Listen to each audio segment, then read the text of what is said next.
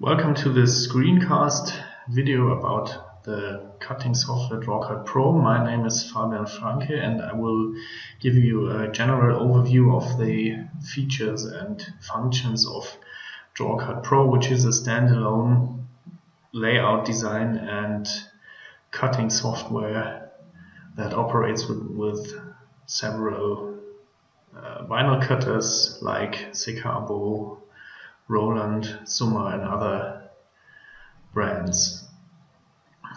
DrawCut Pro offers many features to design your plotting graphics, and I will show you how to get started with using the software. On startup, you usually have an empty document where you can change the size or the orientation, like landscape and portrait here on the top. Then we can start from the beginning. I will tell you something about this function here. I think the zoom in and out function is not that difficult. Text function is very easy.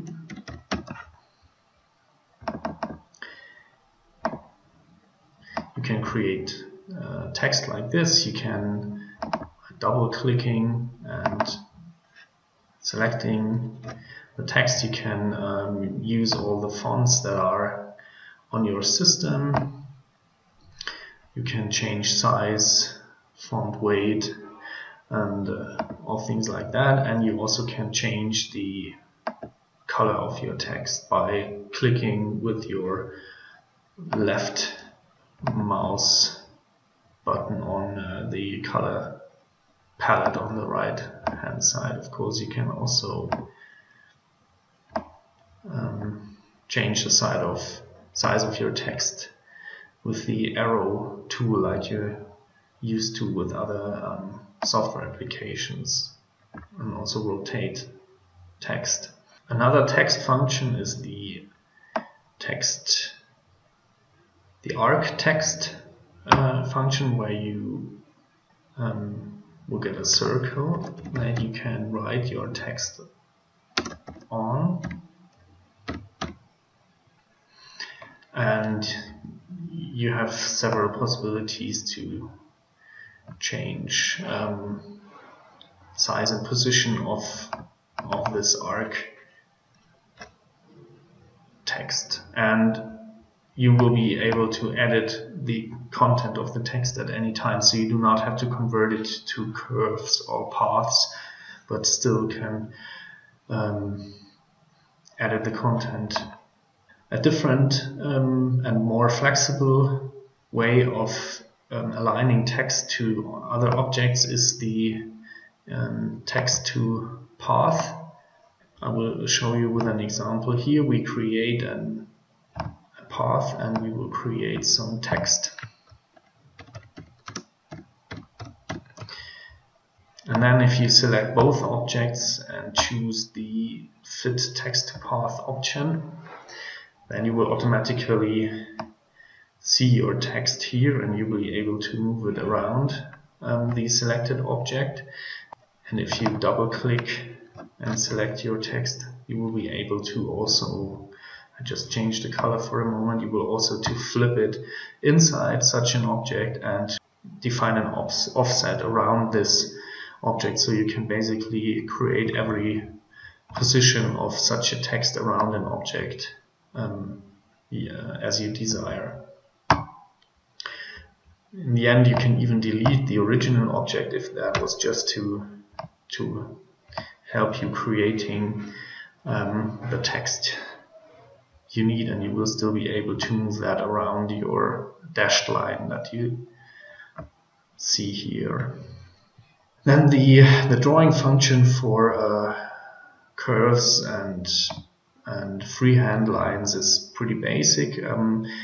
This function here is about importing images that you will usually vectorize in DrawCut Pro, which is part of a different screencast video.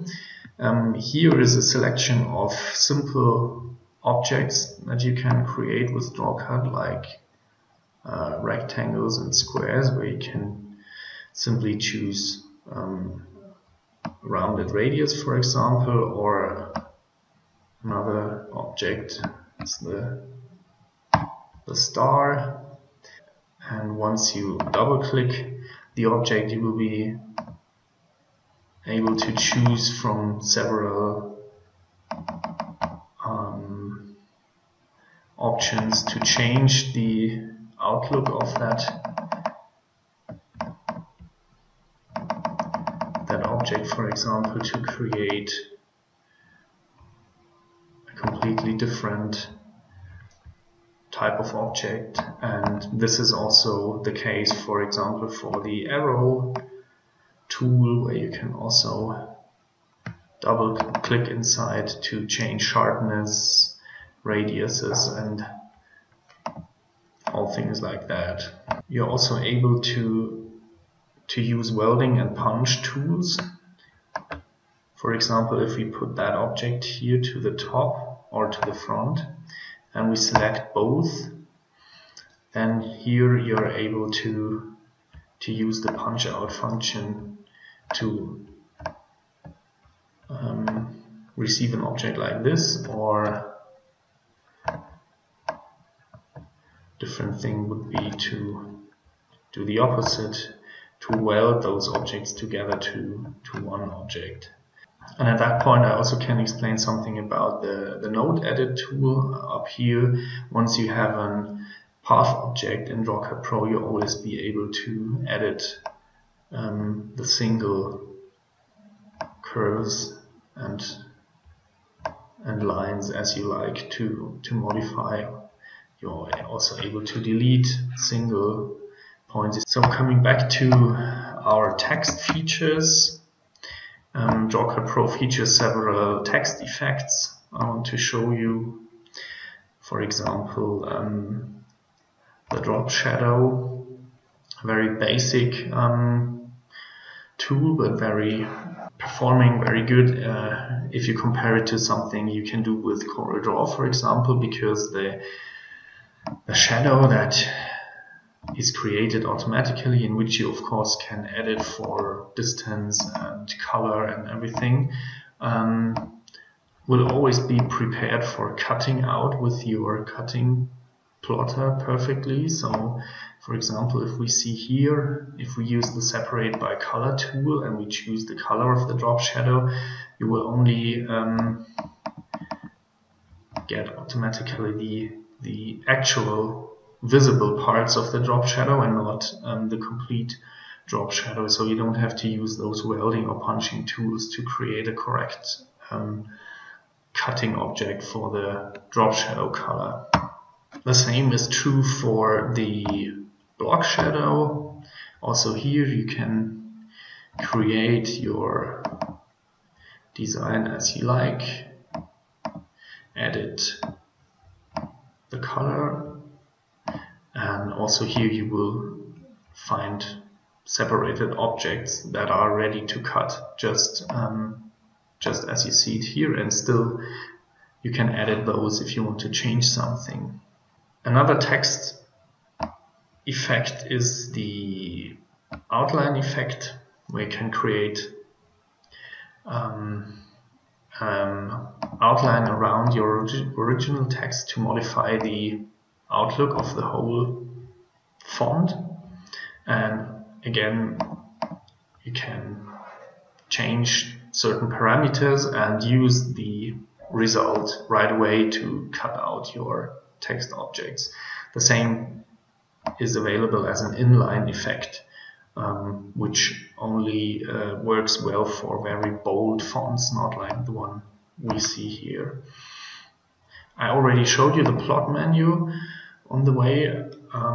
Here you have, beside that, separate by color menu, where you can choose between the colors that are used in your design or graphic. You can use other functions like rotate or mirror your objects, especially important when you're cutting flex or flock films for garment decoration and you need to mirror your objects.